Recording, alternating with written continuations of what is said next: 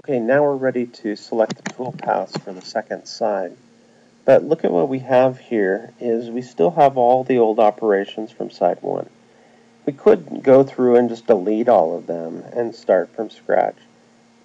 However, since they're very similar, maybe it would be easier if we just kind of changed the geometry but kept all the same parameters as before. And so that's what I'm going to do here. Notice that this first operation was the drill. If you remember, we drilled the 8 points. You can see here, these were the 8 points from side 1. And so what we can do is we can click here on the geometry and delete these points. It's kind of not very intuitive on how to delete them. You just kind of right-click and hit delete, and you would think it would just delete that point. What it does is it says it brings up this, and what basically you need to do is select points to delete. Now you don't need to find them specifically, but if you just kind of click over here, each time I click, one is deleted. So I've clicked 3 times, now I'm down to 5 points. So I keep going, and the points are all gone. So I can hit check. Now those points are gone, so there are 0 points there. And then if you remember, we had the contour for the slots and all of that. I'm going to delete that one. No, yeah, we'll delete that one. So I'm going to select it and just hit delete. And then we had the contour for the bearing holes. Let's use that as the same template for the contours here. Okay, and then we have the contour for the cutoff. We'll keep that as well, but we need to delete the geometry. Here, deleting the geometry for chains is a little bit different. You can just right-click and hit delete for every single one, delete chain, and it just deletes it. If you want to do multiple chains, you select the first one, hit shift, select the last one, and notice they're all highlighted here.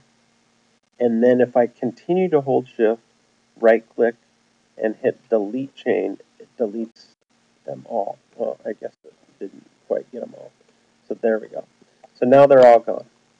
And finally, I want to delete this last cutoff chain as well because it was different. We just want to select the right part.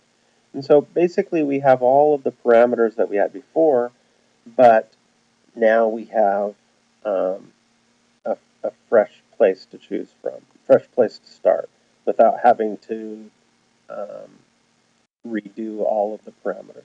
So all I really need to do now is go to geometry. It's complaining because there's no points defined. That's okay. But then you can get into this dialog and just go right-click, add points. And again, we're going to go mask on arc. I'm going to select an arc. And then I'm going to get a front view like this because now it's saying select all the arcs. I need to get everything fit in. Okay, and what I'm going to do is just select the top region here because I don't want to select all of the holes in the piece. I just want to select the top holes here. And then I hit enter. And it says 11 points, and that makes sense. Go back to the isometric view. You can see the points, how they're chosen. If we want to resort them, we can hit sort. You could say, oh, well, it's sorted just like we did before. It's all ready to go. And so we can check that really quick by going, let's regenerate everything. Let's hit play. And there we go. So we're drilling the holes as we did before. So now that we have those holes drilled, now we can go to geometry and do our contours. Now I want to show you a little bit different way to do contours. So we're going to go add chain. So I just right-clicked in here. I go add chain. It brings up this. What I'm going to do is, instead of selecting each little sub-contour, I'm going to hit C-plane for construction plane. And instead of selecting just an actual edge, I'm going to select an area. So if I go here, it's going to, now if I just select in this region, it's going to get that whole loop.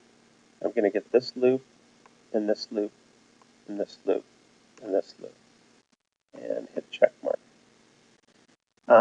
And it's supposed to go in the same direction every single time, and it looks like it has. And if it didn't, we can change that direction later.